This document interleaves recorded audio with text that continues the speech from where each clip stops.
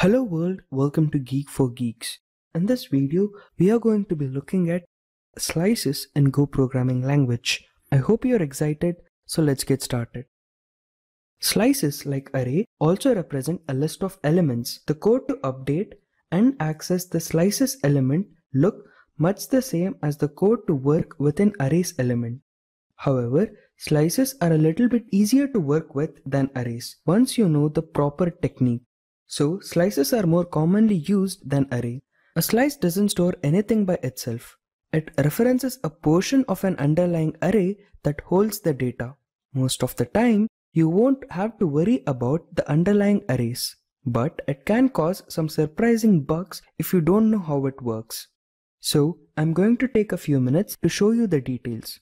We'll start by creating an array and then slice some of it.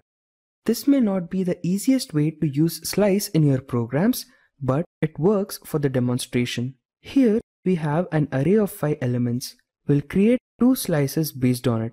The first will include index 0 of the array up until index 3, but including index 3. The second will include index 2 up until index 5, but not including the index 5, which is good thing because the array doesn't have an index 5. If we run this, it will print the underlying array as well as the 2 slices. Notice that the number index 2 as the underlying array appears in both the slices. Now let's try modifying that number and the underlying array at index 2. Then we'll print the array in both slices again. So now we can say array index 2 is equal to, and we'll assign a number to it. Let's say 88.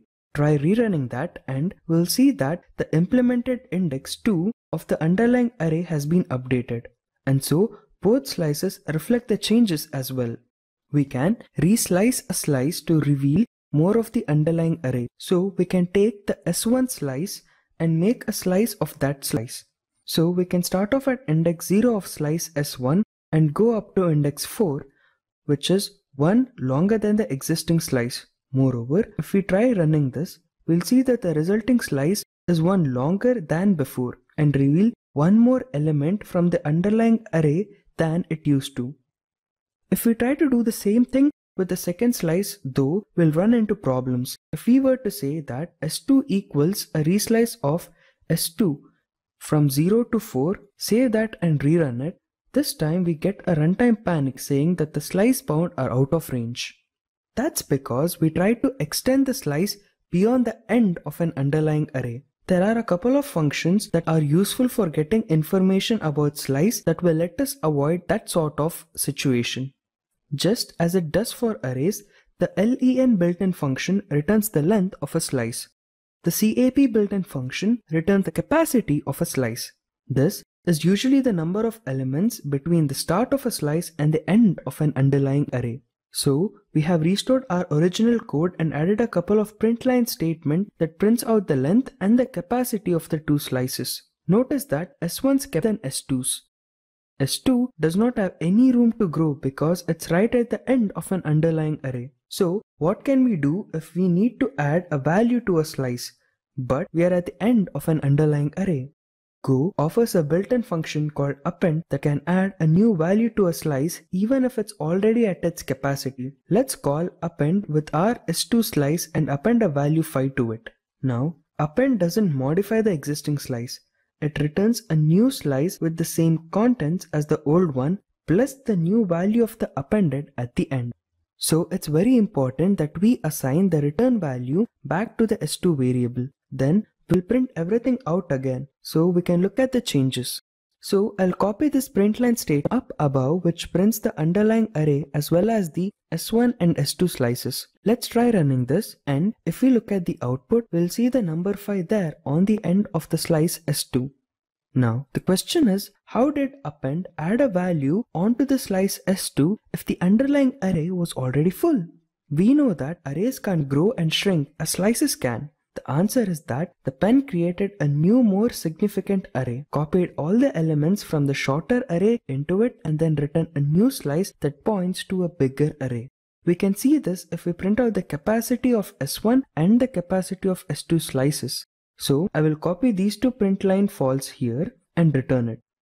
And we can see that the slice S2 capacity is now even bigger than slice S1. Well, that's because allocating an array is slow. So append gives us more room than we have asked for in case we are going to append more later on. If append runs out of capacity again, it will allocate even a bigger underlying array next time. You might be wondering why I am showing you all of this stuff regarding underlying arrays. The answer is that I don't want you to be surprised by the behavior of what I am about to demonstrate. So now I have got rid of most of our experimental code, leaving only the array, the two slices based on it, and the call to the append. Now I'm going to do as we did before and modify an element on the slice. I'll do slice S2, element 0, the first element, and I'll assign some completely different number to that, like 88 for example. Notice that I'm doing this before the call to the pen. Then as before, I'll print out the array and the two slices based on it. Let's try rerunning this. As before, you can see that our changes reflected not just in the slice where we made it, but in other slices and the underlying array as well. Now, I'm going to make a change to that same element of the second slice, but I'm going to do it after the call to the append. So, S2 element 0, the first element equals, and we'll do something utterly different. So, for S2, the 0th element and the first element equals, and we'll do utterly different number again, like 999. And as before, we'll print out everything again, save that, rerun it. When we run it this time, you can see that the second slice was updated, but the underlying array and the first slice were not. Remember, we said that append could create a new underlying array if it needs to. And that is what is happening here. The S2 slice is now using a completely different underlying array than the S1 slice. So changes in one place are no longer reflected in the other. I mentioned before creating an array and biasing slices off of it may not be the use slices in your program. It also isn't the safest as we demonstrated. Now that you have a better understanding of how slices work, I'm going to show you a much better way. I showed you before how to pre-populate an array using the curling phrases. We can say something like array equals a 3-element array of int items consisting of values maybe 1, 2 and 3. You can create a pre-population of slices using almost the same notation. You leave off the size within the square brackets. An underlying array will automatically be created for the slice, so you don't have to worry about where to store it or worry about accidentally altering it. If you don't want to specify a starting element of values, you can leave those out by leaving the curly braces empty. So since we are creating a slice here and not an array, I'm going to rename the variable to s for slice. Once you have a slice, you can then append values as needed. So you can say s is equal to append s, 4, 5 for example. We can append more with s is equal to append s, 6, 7 and 8 and so on. If we print the slice now using the format println s and return this, you can see that all of the appended values have been accumulated in the slice. We don't have to worry about the underlying array at all, it just works. Until you have a more specific need, you probably find that this is the best way to create a list of items in Go. One more thing to know when working with slices, just as with arrays, you can use a for range loop. It's a loop over each item within the slice. It assigns the index of that element to the first variable and set up the values that's held at the index of the second variable you set up. So here, if we print each element as it comes up, we see element 0 is set to a value of 1, element 1 is set to a value of 2, and element 2 is set to a value of 3. Arrays and slices are beautiful to use when you know you're going to be pre-processing every element they contain in the same way. You start at the beginning and move to the end. But what if you frequently need to look up values within an array or slice? You'd have to look through every element it contains to find out the one you want. That's why Go offers max. They like to store values under keys that can be used to retrieve a particular element. I know that was a lot of information in one video. In the next video, we will be learning about maps in Go programming language. I hope you're excited for that. If you enjoyed this video, drop a like and leave a comment. See you in the next video. Happy coding until then.